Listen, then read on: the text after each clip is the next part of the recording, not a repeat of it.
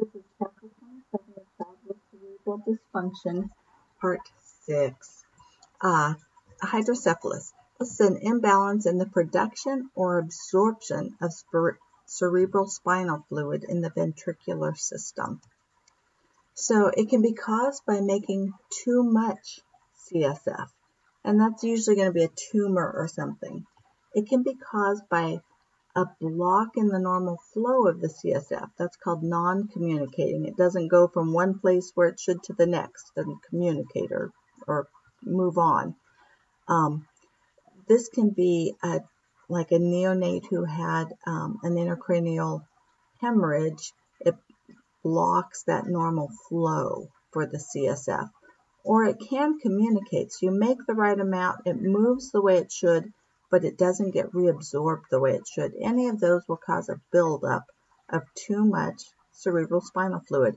Our kids with spina bifida, the meningomyelocele, the majority of them have hydrocephalus. And here's pictures of a couple of babies who unfortunately have not had their hydrocephalus managed. If you notice, they both have those sunset eyes and really large heads. So just kind of to review, your CSF is made down in the ventricles of the brain. That's this part here.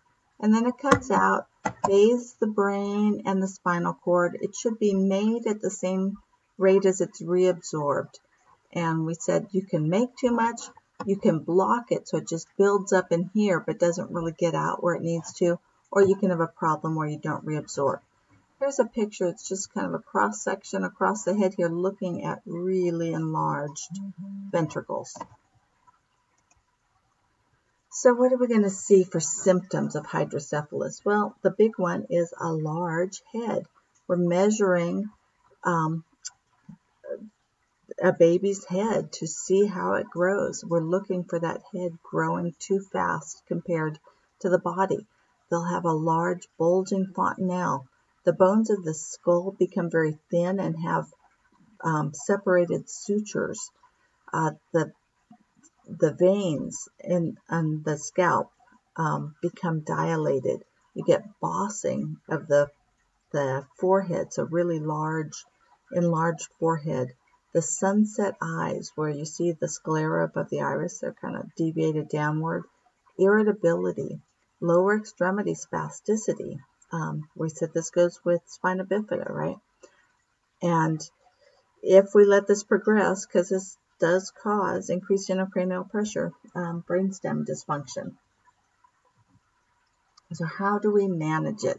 Well, depends on what's causing it. If we have some sort of obstruction like a tumor, let's do surgery and get it out.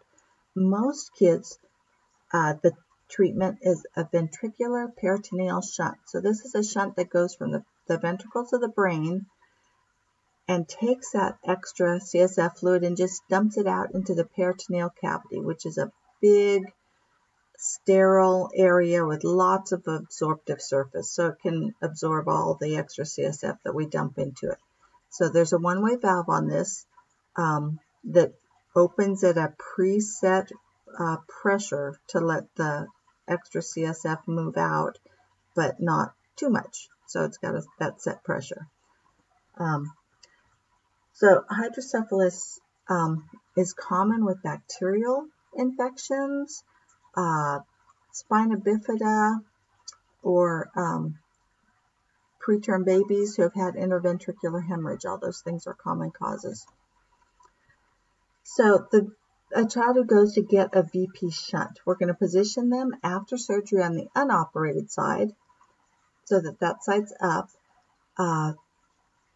They don't want the ventricular size, those ventricles of the brain, to reduce too rapidly, because sudden changes, we're risking tearing and pulling those vessels and can cause bleeding in there. So the old ones used to have a little pump on it, and the physician literally wrote orders, pump, 5 pumps every 2 hours or something like that. Because remember, there's a one-way valve, so when you push it, it sends it one way, but it won't send it the other way. The new shunts are much more high-tech, so they're all electronically adjusted. So I haven't seen the pumping in years, but if somehow you got an old shunt, that could happen. And if that shunt gets infected, they'll switch to that externalized ventricular drain. It shouldn't say VP, it's just ventricular drain. And we'll give them antibiotics, clear up the infection, and then put it back in, because we don't want the shunt in there getting colonized with germs. We need to get it out, get the infection cleared up, and then put in a new one that does not have any germs in it. So here's the VP shunt. Right? It goes right down into the center of the brain, into the ventricles, then it comes up to the surface, and just under the skin, you can feel this. We'll say track palpable. You can feel it under the skin, kind of going down behind the ear. You usually lose it here where you can't really feel it anymore. And then below the diaphragm, there'll be another little incision where it pokes down from being just below the skin to down deeper into the peritoneum. And these are our valves along the way that let this extra CSF come out and then just dump out down here. They give some extra, just thread it around, loop it around down there, so as the child grows, it can stretch out with them. So ideally, this is done once and works great for life. I don't know that that happens too often. Often they'll, as the child grows, instead of just stretching out, it'll kink, or it'll get infected, or get plugged up and have to be revised or replaced. But that is a ventriculoperitoneal shunt.